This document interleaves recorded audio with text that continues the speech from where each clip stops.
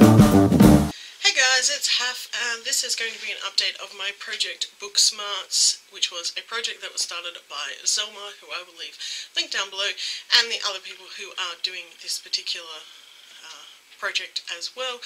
This is a reading project. At the start of the project we had 100 categories, and we pick however many we want each month or whenever. Read those books and then pick new ones. I have a random number generator on my phone which I use to pick mine, which I can use to mark off the ones that, like the numbers I've already used, so I don't use the same number twice. I didn't update this last month. I was actually doing really well. I was like ahead of the game. And then I kind of like didn't read anything for probably 3 weeks and kind of like got behind, and then wasn't really enjoying the books that I was reading, so I was reading other books instead. And yeah, this project got a little bit sidetracked, but I'm updating it anyway because I have finished some of them, and well, most of them. One of them I am basically giving up on because I'm finding it too difficult to read, and one of them I haven't finished, but I've been reading it. So I have picked some new numbers and some new books, and yeah, I will insert pictures of the books on screen somewhere as I go. The first book I was reading from last time was called Tales from the Radiation Age, which is a book with non-human characters. This is the book that I have given up on. I have read about 26% of it, and I've been reading it for ages. I feel like I'm not getting anywhere with it. It just seems to take forever. And I'm not really finding it that engaging. It's not really my style of the kind of book that I like to read. And because it seems to be going so slowly, I'm kind of getting bored with it more than anything else. And it kind of jumps all over the place, and sometimes, like, if I'm not really focusing properly, I just get confused, and then I have to go back and reread things to work out what the hell happened. And yeah, it's probably a good book if you like that kind of thing. It's sort of a science fiction-y type thing, but also sort of an action adventure sort of book. It's just kind of strange.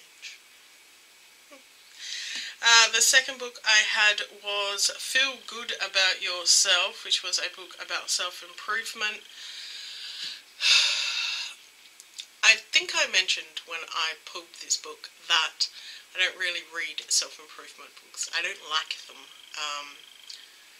And the main reason I tend to not like them is either the advice is cliched or actually unhelpful. And sometimes it's just patronising, and unfortunately this book ended up falling into the patronising and condescending category. It kind of, I felt a lot of the time like I was being patted on the head like a small child and told that there, it's not your fault, you're so hopeless, but it is your fault, you're so hopeless. And yeah. And I mean, maybe I wasn't in the right headspace to be reading a book about making you, feeling good about yourself, like self-esteem. But I didn't leave the book feeling boosted in my self-esteem. I left the book feeling worse about myself, because it's like, it's your fault you're feeling like this because you're doing this. And it was like, that's not helpful. That's not helping me. That's just making me feel worse. I probably should have paid more attention to the bit at the front which said something about if you're suffering from a genuine, I think it was along the lines of, if you're suffering from a genuine mental illness, some of these strategies might not work or something. So basically the book is not aimed at people who actually have mental illness. It's just aimed at people who have so low self-esteem because they have bad habits. Kind of thing. Yeah, I really didn't find it that helpful. I found the language to be quite condescending a lot of the time, and it basically just made me angry more than anything else. So I'm sure it's a good book for some people. I am not the target audience, clearly. The third book I had is a trilogy, and I pulled out my copy of The Bromeliad by Terry Pratchett, who, as if you know me, you know Terry Pratchett is one of my favourite authors, the late, great Sir Terry Pratchett.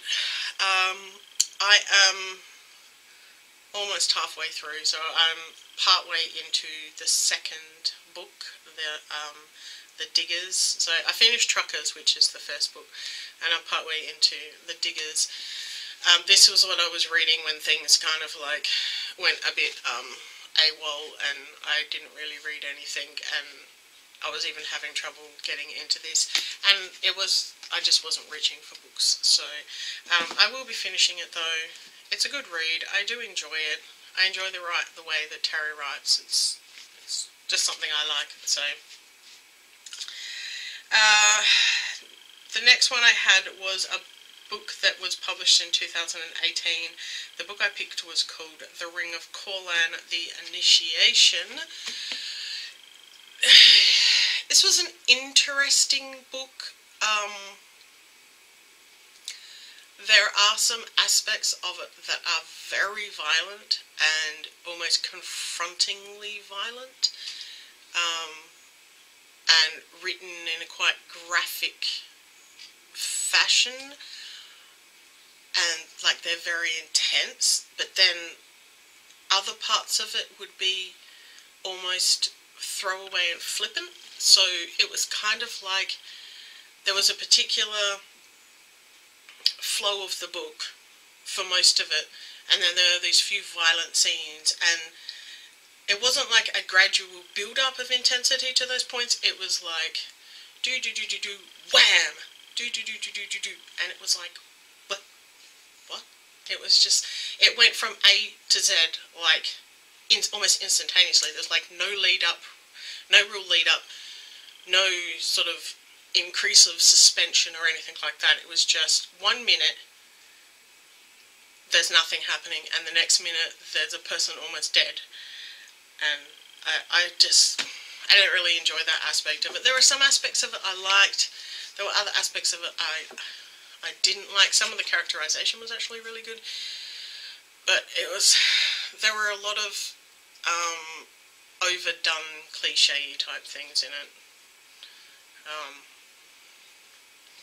It was okay, and it's supposed to be the lead-in to other stories that go on, so it's kind of like left with like the open end, nothing is resolved type of thing, which is fine because, you know, it does it does call it The Initiation. It's not a storyline that when I get to the end of that story I want to read the next one. Like there are some stories I get to the end of the story and I'm like, oh my god, I can't wait for the next one. Kind of a bit like Harry Potter was like that. I want to read the next one. This for me was not like that at all.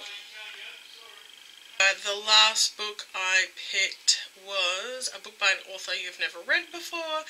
The book that I picked was Broken Pieces by Kathleen Long. I think I said Ion or something. It's actually Long, I couldn't see the G. It's Kathleen Long. It was an interesting story. I enjoyed reading it. There was kind of like a little bit of a love story aspect, but that was not the focus of the story by any means whatsoever. I'm not going to give it away because there's a lot that sort of like goes on, but it is very much about family and rediscovering family, and there is a couple of particularly heart-rending type of scenes which were very well handled. Probably if I wasn't on a medication that reduces me to almost no emotional abilities whatsoever, I probably would have cried. They were very well written passages of intense emotion. Yeah. So I actually really enjoyed that one. Of all of those books, other than the Bromeliad, that was my favourite of those books. It was the one that I felt the best coming out of, like, I've just read a good story. So that one I would actually recommend. The rest of them, only if you're into that kind of thing.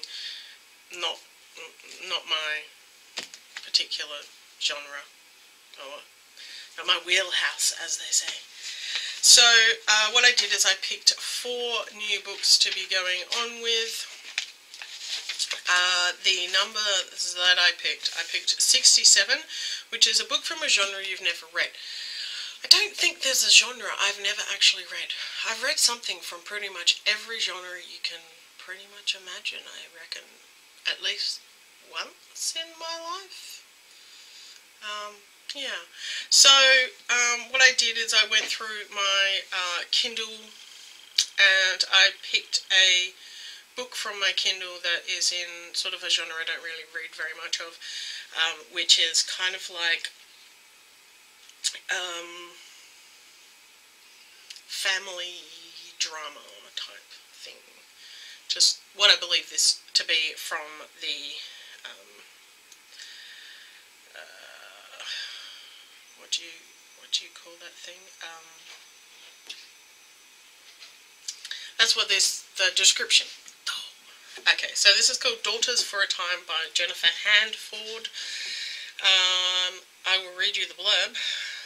When Helen Francis was a child, her mother died and her father walked out, leaving her to be raised by her older sister. Now 35, married and trying to start a family of her own, Helen has moved on but never really healed from her traumatic childhood. She has always believed that a new baby would help fill the loss of what was taken from her at such a young age. After 4 years of trying to become pregnant, however, she is resigned to the fact that she will never be able to bear children.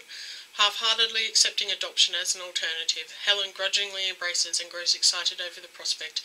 And when her new baby is finally in her arms, true happiness washes over her. But her unimaginable bliss is dashed when she learns that Claire, the sister who raised and loved her throughout her childhood and adult life, has been diagnosed with cancer. For Helen, the pain of her childhood returns, and the old wounds of abandonment are once again torn open.